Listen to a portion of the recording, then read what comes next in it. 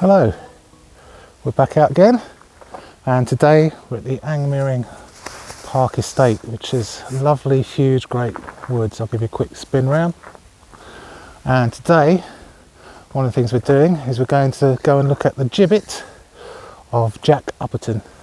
So he was hung for a crime, which we'll talk about in a minute, and the gibbet is where he was hung up in a metal cage for many years until his body rotted. So we'll go and have a look. Right, I've spotted the sign.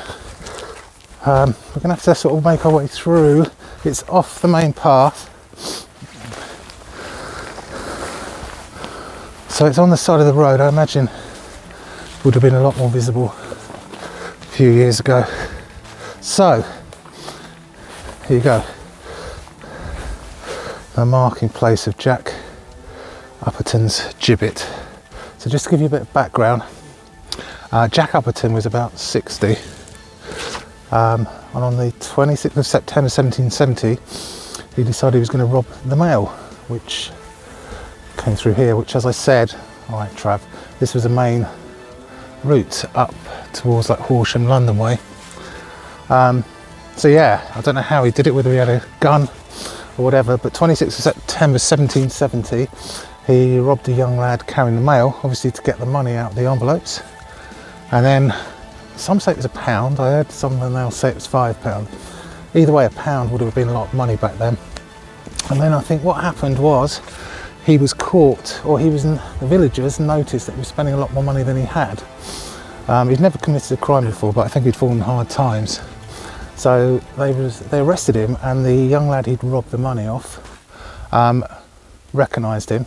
So he was convicted. I believe he was hung in Horsham for robbery. That's what they used to do back then.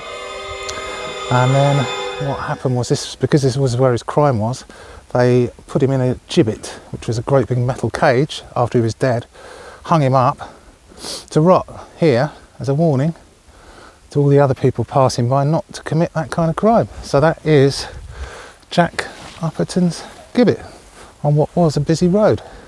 So what we're going to do now, we're going to press on a bit more through the estate. So yeah, we're a bit further in. We're on the, well, I wouldn't say main road, but a paved road. And you probably can't see them now. But back there, we just sort of walking up, and there was cars everywhere. And in the distance, all these people that I first of all looked red, and I thought, no, they don't have fox hunting around here. And then when we got near them, they were all have fluorescent jackets, and they're all from Lowland Rescue that I hadn't heard of. And I guess that's us around here is lowlands, we're not in the highlands. So no, we had a quick chat with them. They said they're on a training exercise. So that's handy. It's good to know they practice in case we ever need rescuing, don't you think, Trav? Maybe. Maybe. So yeah, it's been quite busy, lots of dog walkers. But we're sort of heading, I guess, northish, straight up through the Angmering Estate.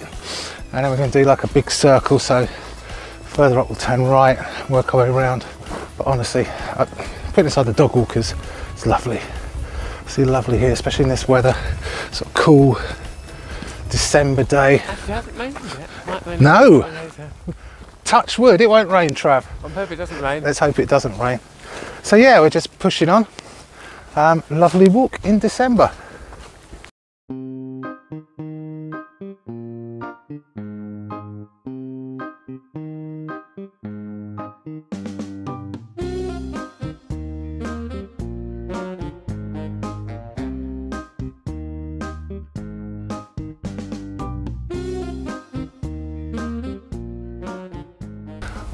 Okay, so we're still on Angmering Estate. We're just basically today having a big walk around it. So we turned right, so we've gone up a couple of miles, turned right, so we're heading down through the woods now. Very misty, I'll just give you a quick show. Extremely misty, but not too cold. It's supposed to be like 6 degrees today, but it just doesn't feel that cold. But yeah, a really misty morning in the woods. Yeah, a little bit about the Angmering Estate. Angmering comes from Angermere's children, I do believe. The estate was part of the Norfolk estate, it's the eastern half, and it's about 6,700 acres, something like that. And it goes back at least to the Norman Conquest, probably before. Don't know if you can hear that. There's been non-stop shooting, but it's a long way away, thankfully, so I don't think we're going to get shot today. We did hear a couple of loud ones, but they're quite a way to the left, which is private land. It's getting a bit muddy here, Trav, so stay to the left behind me, yeah? Okay, so yeah, a little bit more muddy here because we're off the sort of main path. I'm walking our way through, and then a bit further on we're going to be turning right and heading down.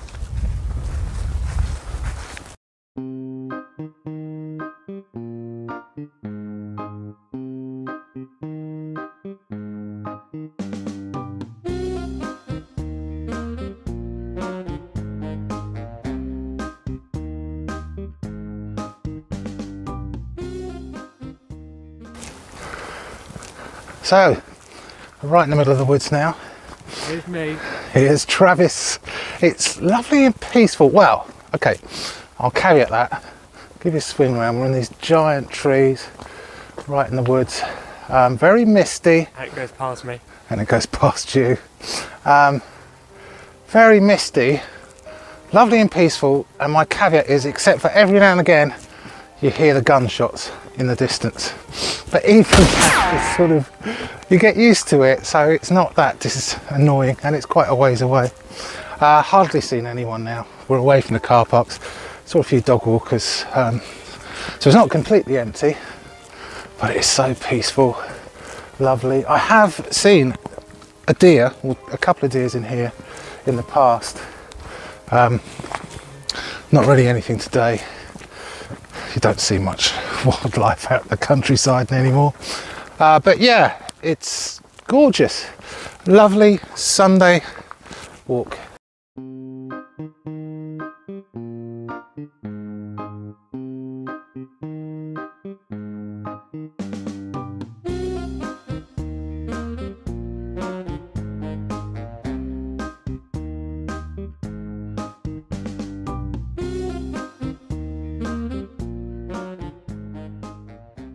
Cup of tea.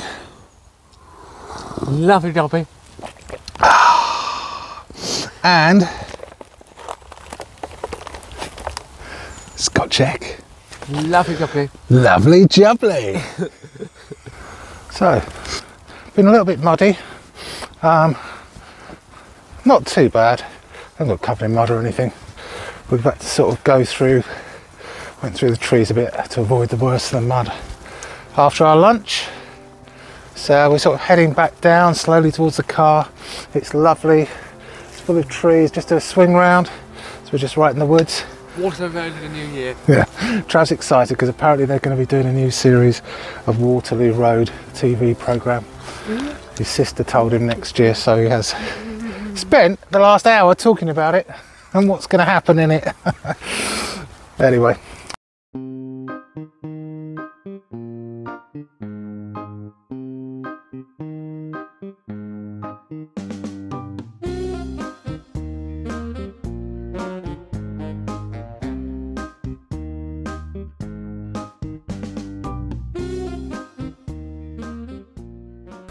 Okay, back at the car. That was a nice walk. Very pleasant, very misty. Nice going through all the nice going through the woods. Few people, not too bad. It says 6-7 degrees today, but it felt quite warm. I mean, we were wrapped up, but I didn't need gloves or anything like that. We've parked somewhere up off the A27 on the outskirts of the Angmering Estate. Seems to be a popular parking space, free. So yeah, very pleasant today. So, Travis, what's your verdict? Ooh, pretty good walk. Pretty good walk. Yeah, it was really good. Not too muddy. And it didn't rain. And it didn't rain again. It didn't rain a bit. Well, we thought it was going to rain, and then I said, don't put your coat on, because if you do, it'll stop. And then we waited and it was fine. So that must be about 2.5 months of no rain. So yeah, my verdict, great. Right, so see you next time. Goodbye. Bye.